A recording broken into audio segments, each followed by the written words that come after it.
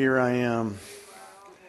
Last week was wonderful. We talked about, brothers and sisters and abominations and divorce and not getting divorces. And I mean, whoa, crazy stuff.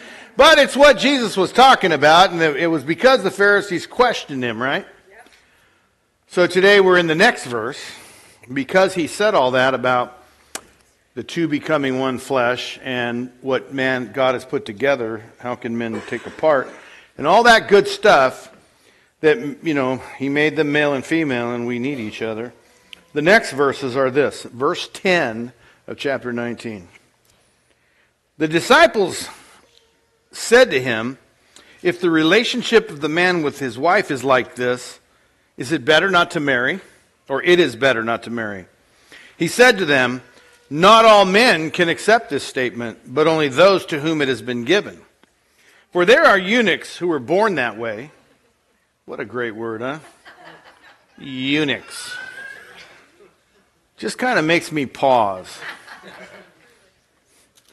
So let's just move on. There are eunuchs who were born that way from their mother's womb. There are eunuchs who were made eunuchs by other men. And there are also, and can anyone say ouch?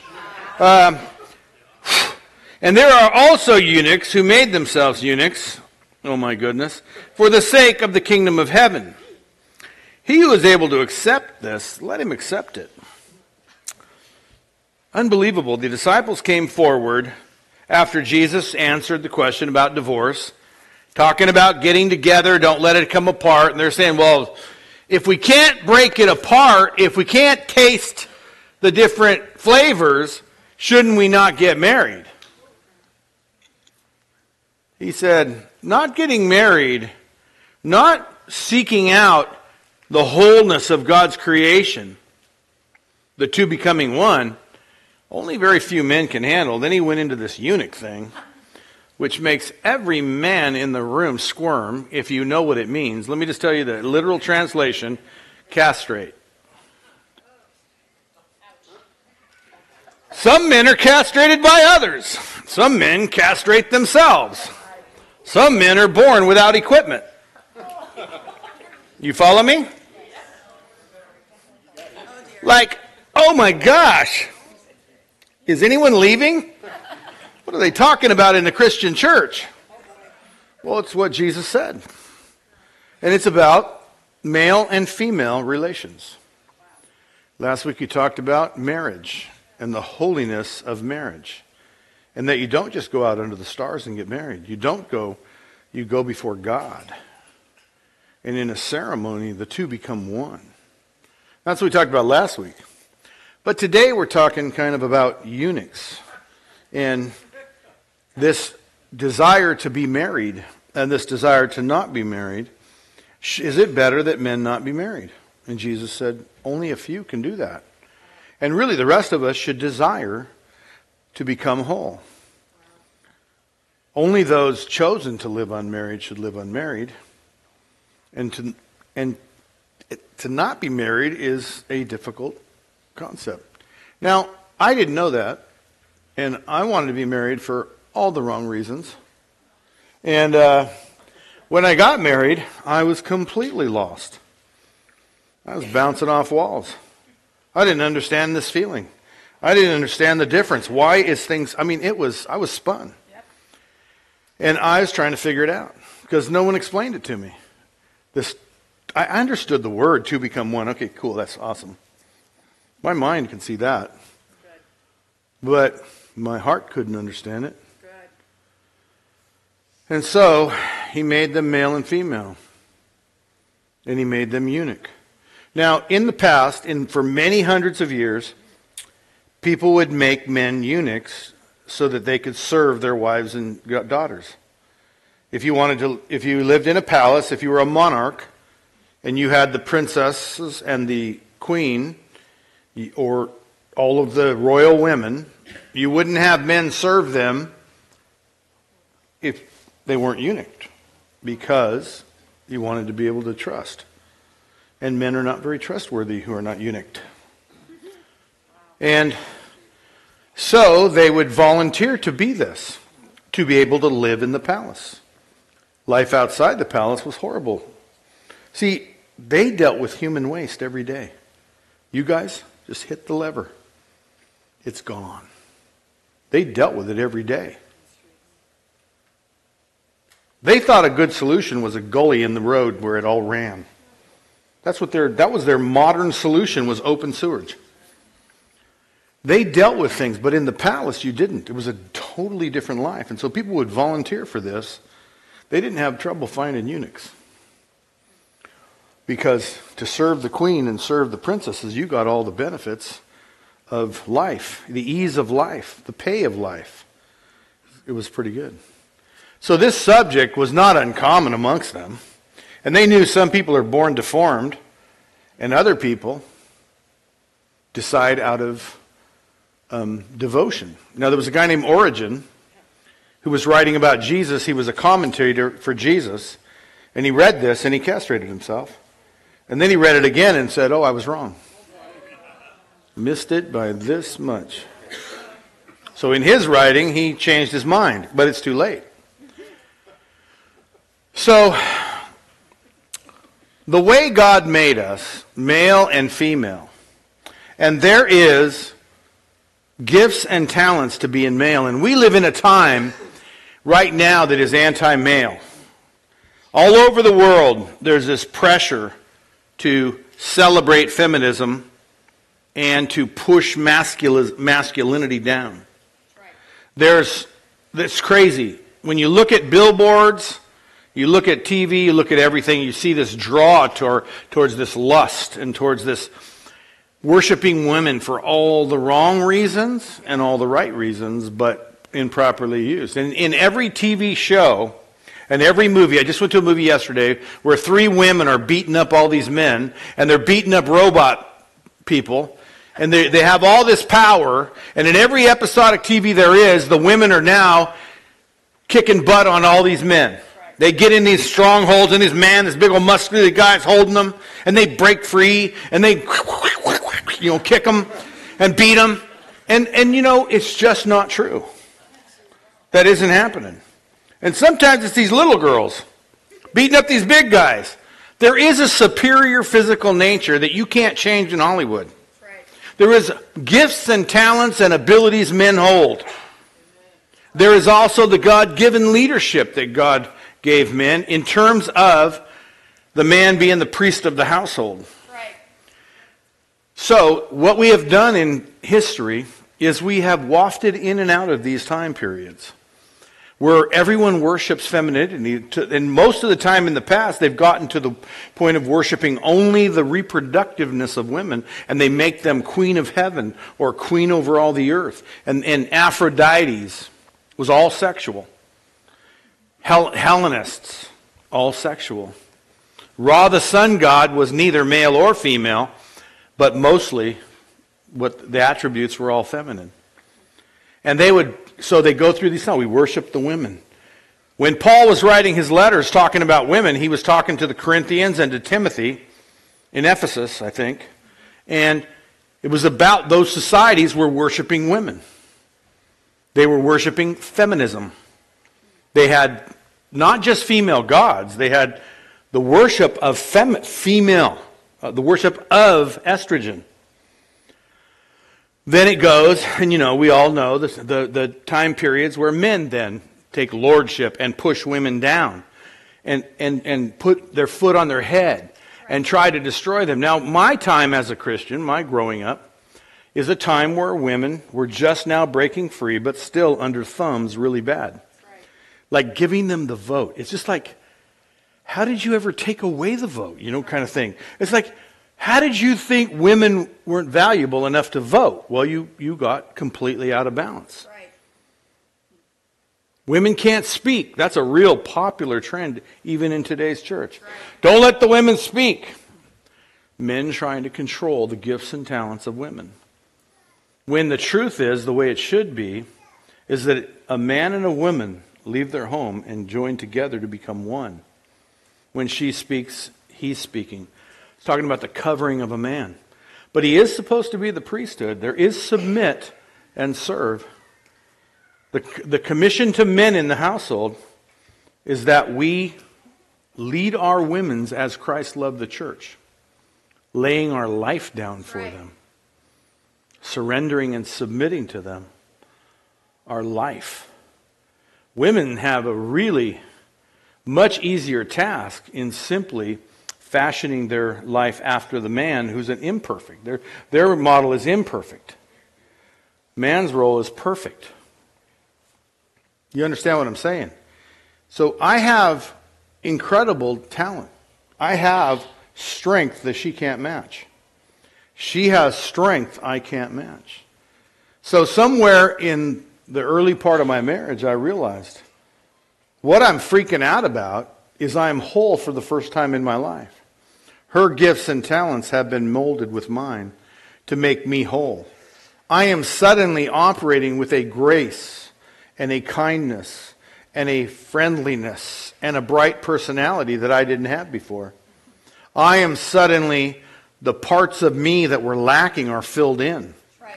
The two have become one. Can you imagine, just for a moment, imagine the Father's house without Vicky? Can you imagine the Father's house without me?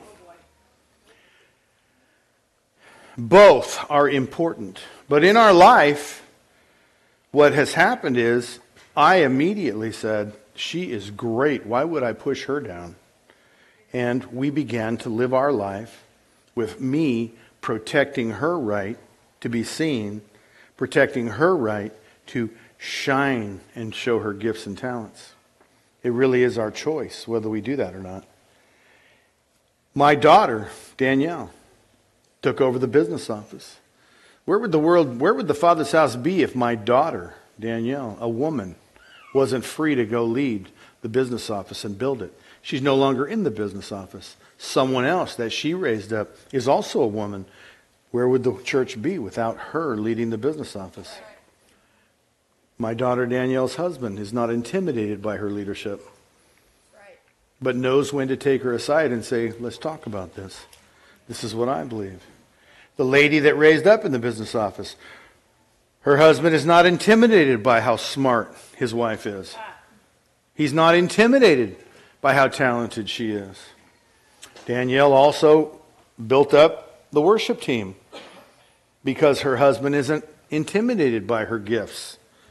She was able to build this up. He did not try to pull her down. Quiet, woman. Quit outshining me. I am not intimidated when my wife gets up with the microphone. I am thrilled. She's my favorite person. I love to hear her talk. You follow me? So my daughter Danielle raised up others to lead worship, a man and a wife. You heard the wife today. Her husband is not intimidated by her getting up here. He works the soundboard to make sure she sounds great to you, to make sure she shines.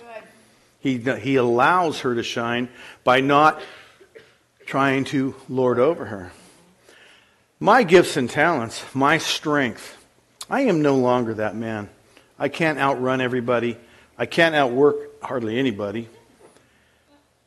I am no longer strong. I'm not. Time has taken its toll. But I have gifts and talents. I still have the same fire. I still have the same drive. The pit bull comes out of the hedge. I still step towards it. Tell my wife, get behind me. Because she doesn't have that kind of power. She doesn't have that kind of courage, that warrior mentality. She needs me to step between her and danger. She needs me to be the one to go check the noise that we hear outside. She needs me to step up and be what a man is. And in this world, we are now at a time where toxic masculinity is a word they're actually talking about. Right. Toxic masculinity. Well, men, we deserve it. We've done two things. Where we've had power, we've shoved them down and said, be quiet, woman. And there where we've had weakness, we have abdicated our throne, our priesthood. We have walked away from our responsibility of fathering, husbanding, what's that word? Breadwinning, I guess? Provision. I am God's hand in my family. Who provided for us? God. Who did He use? Me. My children are phenomenal. But they won the lottery of the womb. in who their mother would be. That woman mothered them. I did not interfere with mothering. I know how powerful mothering is. She did not interfere with fathering. She knows how powerful fathering is. There are eunuchs by choice, but only few should be eunuchs. The rest should be godly men, priests of their family, who stand up and say, I am the priest of my family. And I know that I can listen to my wife, I can take her opinion 10 out of 10 times, and I did not abdicate my throne. Because I know when the rubber meets the road. I know when it's important, and I say, listen, dear, this is what I'm hearing God, and I hear you, but I can't violate what I think God told me. She will every time, 100% of the time. We don't even use the word submit. We don't even use the word I'm the leader. It never comes up. But I guarantee you, if I said those words in that way, she'd say, I'm with you. The most powerful thing she's ever said to me in my life was after great business failure and the worldwide economic crash, we were facing some terrible things. And she was struggling with it, having a hard time with what the future might hold. But only for a moment. I stood strong, stood with her, stood over her, prayed for her, because I knew the truth at that point, and I knew she'd come to it. Stood up and said, you know what the truth is? I said, what? I'm with you. Wherever you go, I go. If this hardship in the world has us living under a tree out here, then I live under a tree with you. I was willing to live in the house on the hill when we could afford it.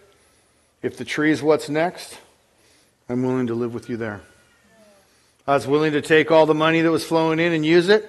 I'm willing to live in the time of no money. I'm with you. There's never been a more powerful thing said to me than I'm with you. You'll hear me during worship all the time say, here I am, Lord, I'm with you. I learned that from my wife saying it to me, how powerful it is to hear the words, I'm with you. Where you go, I go. What you believe, I believe. I've never once had to force her to believe anything. She believes what I believe what she believes. I've been willing to listen to her. And she says things, I consider them. Because I know that God's going to hold me accountable to what I believe, not her. She's going to hold me accountable to what we believe. But I let her influence and feed and contribute to what we believe. You follow me? This is the opposite of toxic masculinity. This is extremely powerful masculinity. That's right. And this is what we're going to do in this conference coming up. It's a man-maker conference, I tell you. It's a man-making conference. I don't apologize for that. One day we had a P-61 team come from another country. One of the men just wept around the fire. That's right. I said, what are you crying for? I have no problem with men crying, by the way. If a man can't cry, there's something wrong with him. We need inner healing. Right. But this guy's crying. What's going on? He said, in my country, it's already almost against the law to be a man.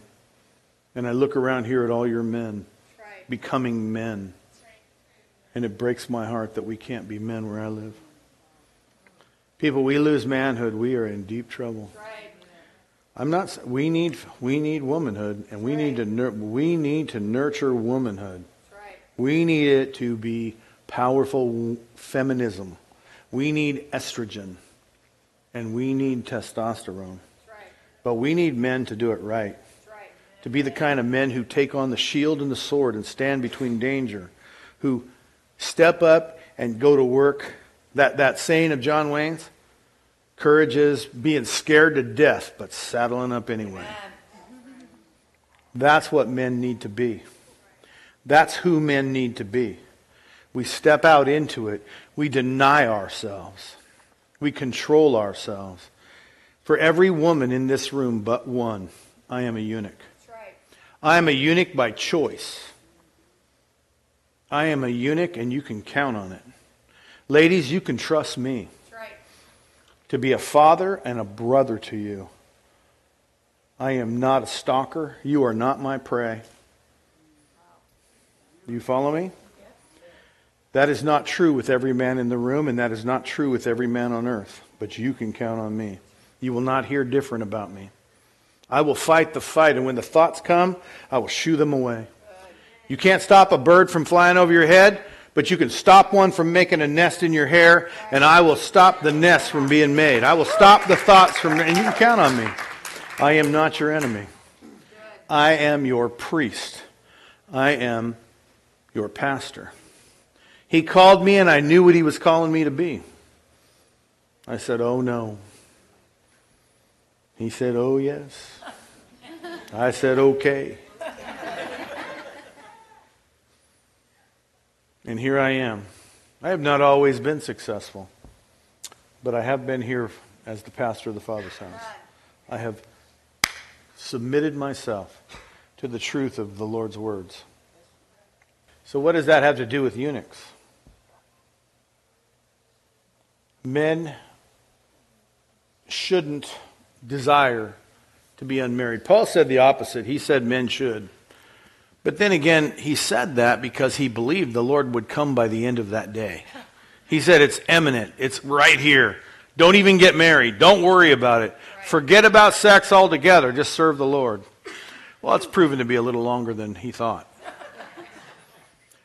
And so if no one got married, there'd be no Christian babies. But he called us, he also understood that purity and righteousness were really strong man-making talents. Honoring yourself by being honorable so that other men might say how honorable you are.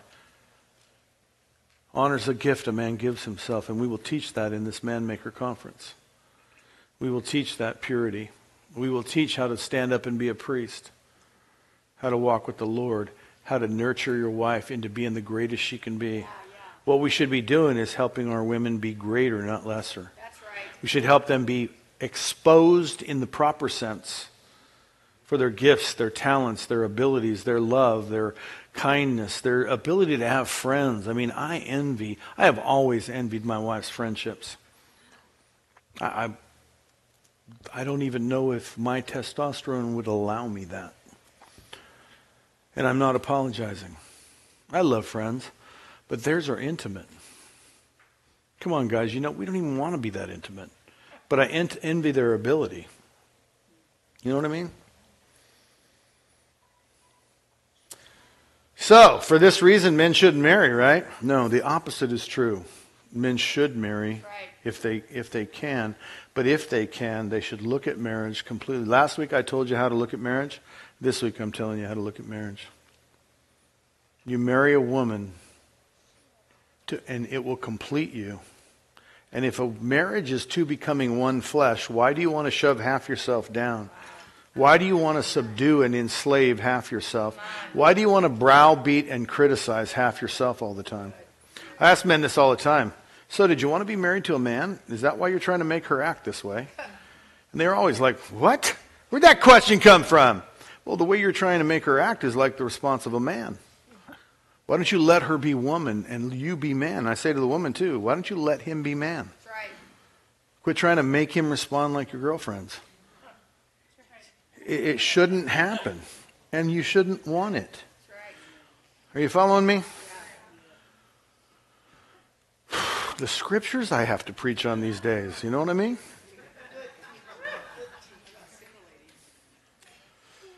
So, I think that if you're not married, you never have sex. Or even come close or think about it. Seriously.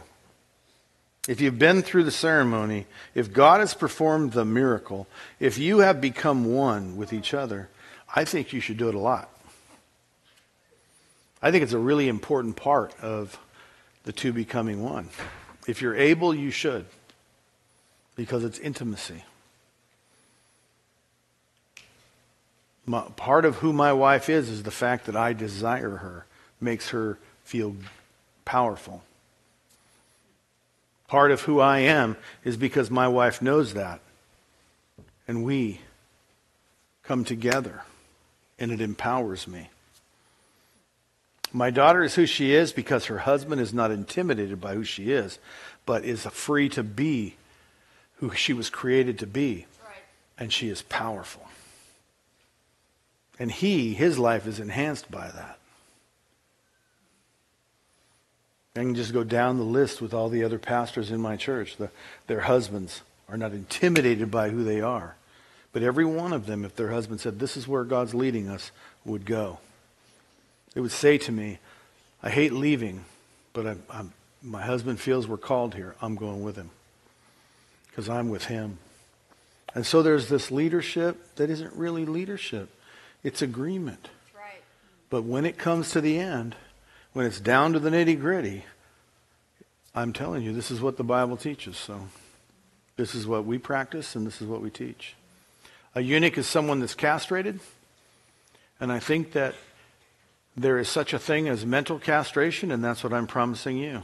I will not think with the wrong thoughts.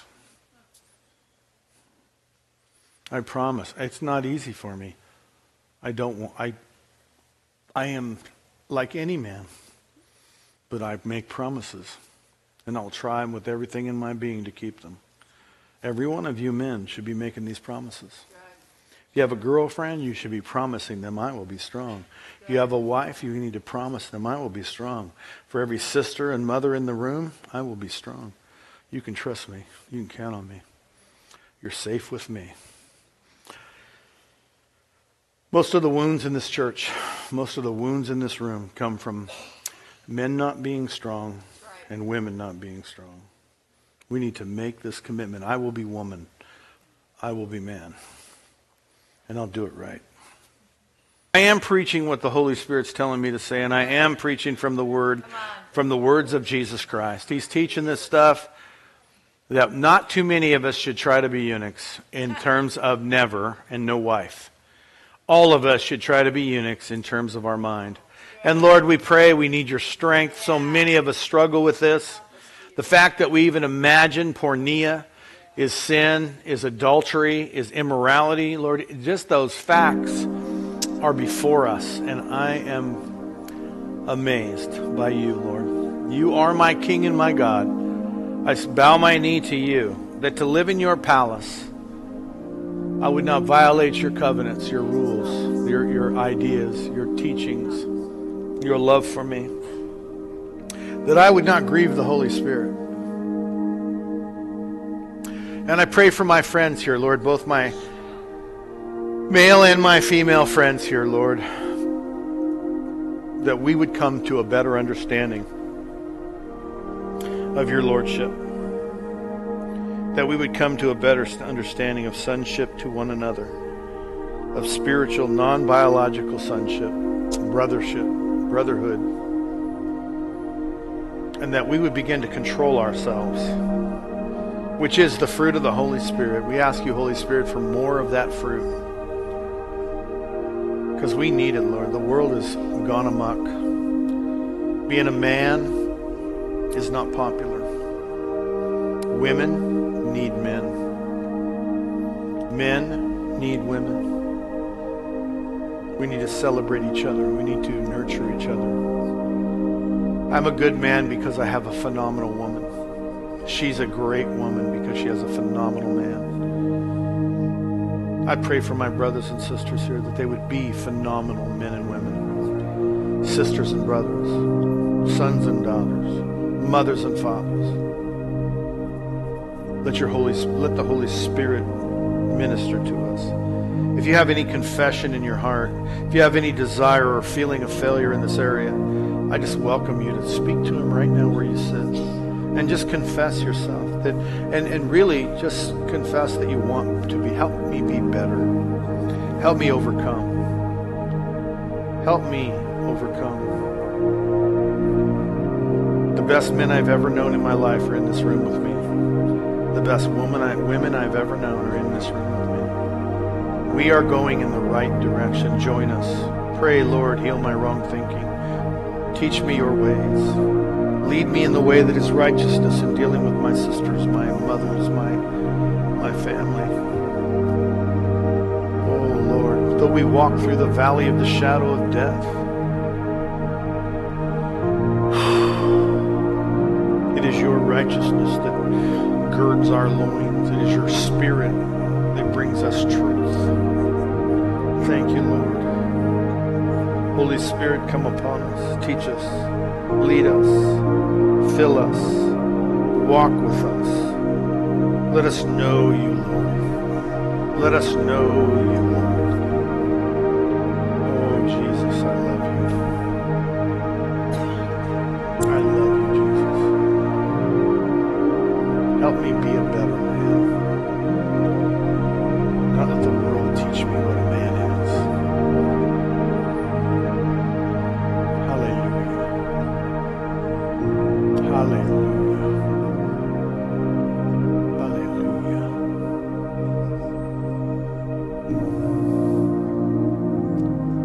We have pastors at the front to pray with you. If you need prayer for anything, this or anything, healing, filled with the Holy Spirit. If you want to give your life to Jesus, if you want to become a Christian for real, maybe you were one time and you walked away, come and pray. The ladies will be on my left, your right. The men will be on my right, your left. We invite you to come and pray with gender specifically. Come to the person and they will pray with you. These are ordained people in the Father's House Church. Our service is over. Stay as long as you like. Come and pray if you need to. God bless you. Go out and win the world for Jesus. By our love, they know we are your disciples. Amen. God bless y'all. Thank you.